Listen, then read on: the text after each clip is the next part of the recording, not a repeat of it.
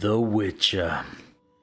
We'll be honest, I have never read any of the books, and I've never played any of the games until just last night, where I decided, after I finished all 8 episodes of the Witcher Netflix series, I decided to go and look up Steam, pick up The Witcher 1 and 2 for under $5, not each, but both. And now I think I will actually play through the game, starting with the very first one. And I'm also going to be exploring the books as well, because I'm very intrigued into the lore of the Witcher series. That being said, I do want to talk about the Netflix original show. I'm excited to say that it's actually really well done. Some of the CGI may not be the best, but for a show on Netflix, the level of storytelling and craftsmanship for the set designs and costumes, even the acting, was all top-notched, and I really enjoyed it. Kid you not, I was thinking about maybe just watching the first 2 episodes, but I ended up falling in love with the show, where I decided to commit to a full-on 8-hour binge of the Witcher show. And I dedicated my Sunday for that. It was a day where I wanted to relax and chill, and I decided to watch The Witcher, and I don't regret it at all, because it was really entertaining, and I really want to go back and watch some more of it. It wasn't perfect. There was obviously some downsides to this amazing show. There was one episode in particular I really started dozing off to, which was unfortunate, and that would be episode 3, believe it or not. It was very interesting and intriguing episode. I did enjoy it, don't get me wrong. It just wasn't as strong for me as the other ones. It did have a lot of throwbacks to the original game as well, but I just wasn't a fan of episode 3. I don't know, it was just weird. But like I said before, the acting was great. Henry Cavill, that's the big question, right? Henry Cavill as Geralt of Ravia. How did he perform? Did he work out? Do people like him? I don't know what anyone else thinks, but he was perfect as Geralt. Now, I may have said I never played the game, but I've seen people play them. I've had friends, family members who play them, and overall, I know about the character. I understand what a Witcher is. This wasn't really unfamiliar territory for me. I knew what the main character was all about. Now, watching Henry Cavill portray Geralt was phenomenal, and just to hear that the costumes designer was having a hard time with Henry due to Henry apparently wearing down the costume and causing it to rip and tear, only because Henry is very buff man. That's very funny. It's something that while watching I couldn't help but kind of like look at the way the outfit that he was wearing was just squeezing the living hell out of his body. I can't imagine how uncomfortable he must have been while filming some of these fight scenes and stuff like that. It must have been pretty bad, but he seems to enjoy his time with the film. By the way, if I didn't mention this is a non-spoiler video. We're not really gonna get into any story stuff for it. I'm just overall talking about if it's worth the watch. And I'm gonna tell you right now, yeah, it's worth the watch.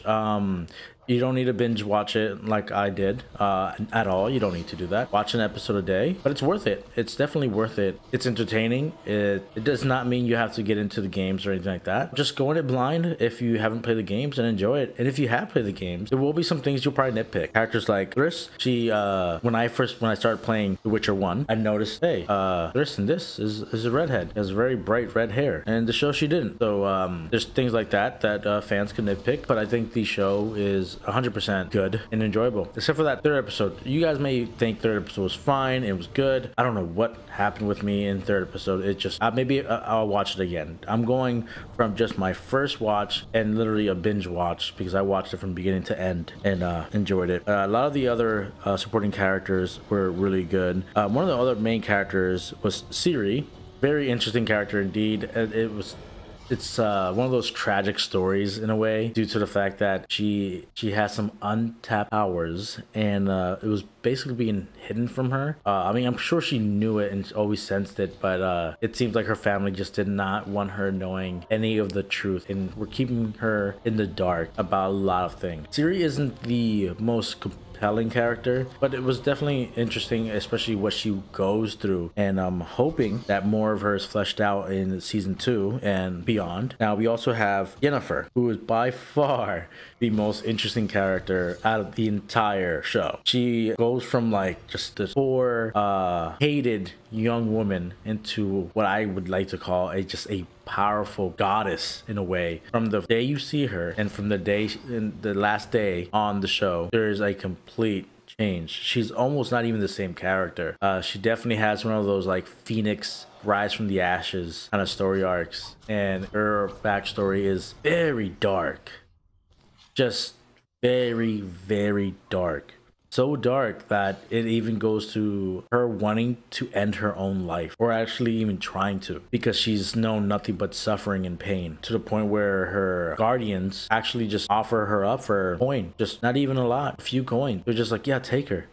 I don't want to deal with her. It's very, very sad and emotional, but to see what she ends up going through, and it's great. It's really good. I feel like there needs to be more to her though, because one of the things about her is she wants to be able to be a mom, and there's a reason she can't be, and that's kind of her goal in the later episodes. And it's a wild ride for sure. And I hope there's more to her than just that in the later seasons. In the first season, I'm perfectly fine with it. She definitely just had a great arc, showing off her true powers. And it was phenomenal. It was definitely phenomenal.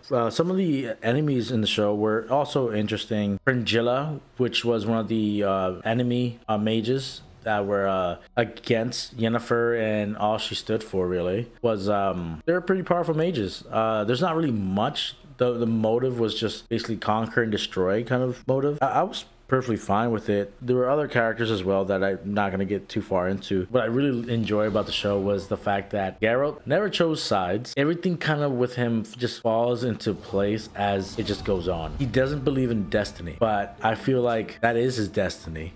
To do what he's been doing, to be in the right place at the right time is kind of his destiny. He's also bound to Ciri, which is the little girl in the show. He's actually supposed to be protecting. Also, one thing before we finish up and wrap up here, one of the things probably people are gonna find a little annoying is the way the show jumps around. I feel like at the end, once I finished the show, everything made sense. To some people, while you're watching it, it might not. I'm glad I binge watched it. So I understand some people will not like it because the time jumps are really weird. At first I was confused at times, but luckily I was able to piece things together and understand it better. But I don't have a problem with it, not at all really, and I think it's worth watching for sure. Do you guys think it's worth checking out for yourselves if you haven't watched already? And did I at least pique your interest into actually diving into watching The Witcher? And if you did watch it already, what did you think about it? Let me know your own little personal review down in the comment section. I don't care how long it is. If you want to write a lot, go right ahead. I'll read it all and I will respond. I want to hear your thoughts. Thank you very much for watching. Stick around by hitting the subscribe button. And if you enjoyed the video and enjoyed the content, don't forget to hit the like button. Boss needs your help.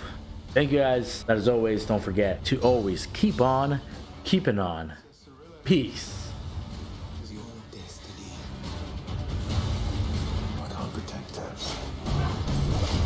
If you dismiss it, Geralt! You will unleash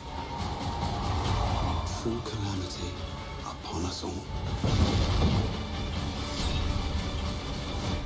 I'll take that chance.